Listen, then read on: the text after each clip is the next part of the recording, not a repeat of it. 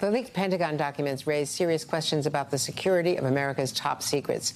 They also provide rare details into the U.S. intelligence gathering on our allies and our enemies. Now the U.S. is reaching out to allies to try to reassure them about our ability to control those secrets. Joining me now, Britain's Chancellor of the Exchequer, Jeremy Hunt. He is the government's chief financial minister, basically their Treasury Secretary, and he's in Washington for the spring meetings of the International Monetary Fund and the World Bank. And it is very good to see you. Chancellor, thank you for joining us. Good afternoon, Andrea. Well, as the Chancellor, top key member of the Prime Minister's cabinet, a former Foreign Secretary, I might add, from when we first met, how does this serious security breach, you deal with intelligence every day, how does that impact the trust that we have with our closest ally, of course, Great Britain, and other members of the Five Eyes? There's not going to be any impact at all. We understand that there are always risks when you're gathering intelligence, that leaks can happen.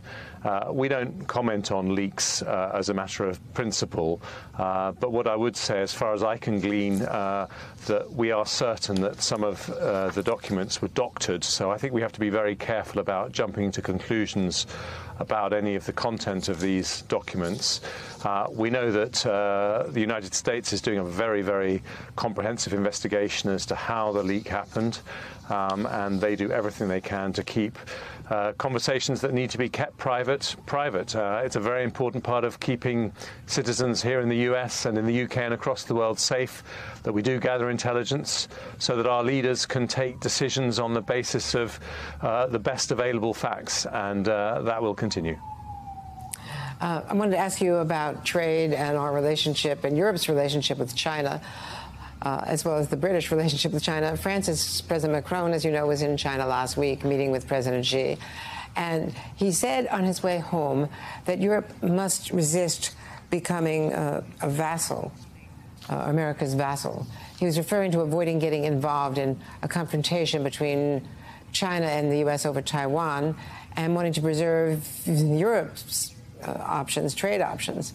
What is your reaction to that? Well, we've never been a vassal. We are independent countries, sovereign countries in Europe that make our own decision. But I think the lesson of history is very clear that the best way to defend democracy and freedom is when Europe and North America stand shoulder to shoulder, and we share those values, and it's very important that when those values are under threat, as we're seeing in Ukraine, for example, the strength of the Western response in Ukraine is one of the main reasons why Russia is losing this war. And that's one of the things that has been a very strong message amongst finance ministers at the International Monetary Fund in Washington this week.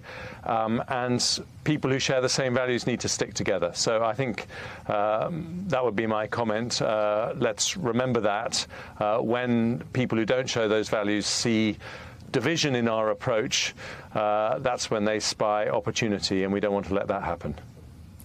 And as the war continues and perhaps approaches, a war of attrition and stalemate, as was revealed in one of these leaked documents, is there a concern that the resolve in Europe might weaken, especially because of Europe's desire for more trade with China, which is helping to prop up Russia and Putin in the war?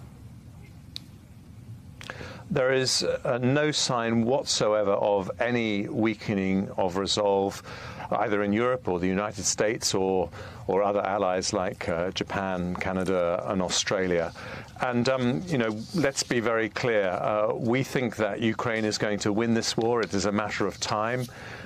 They will fight to the last man, and we will stand with them. And we think that they are in a much better place strategically than Russia to win this war, and we recognize this is an existential threat to our values. It is not a regional problem. It is a global challenge to the values that we all share, and the UK and the United States were the two countries that did more than any other to set up the global order after the Second World War to protect freedom and democracy, and we are going to make sure we defend it.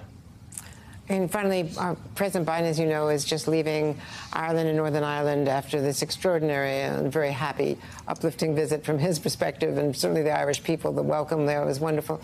One of his diplomatic missions was to, of course, celebrate the Good Friday Accords, 25th anniversary, and the Windsor Agreements, so important to any kind of bilateral trade agreement between the UK and the US.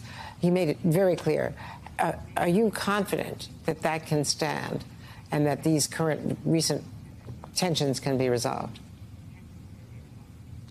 Well, I think that my Prime Minister, Rishi Sunak, did an extraordinary thing when he negotiated the Windsor Framework. He came to an agreement that resolves the border issues that Northern Ireland has been facing since Brexit in a way that works both for the people of Northern Ireland and for the European Union. And it has very, very strong support in Parliament. And it means that we can have a much better relationship with the EU, which is important. I know it's been strong, President Biden.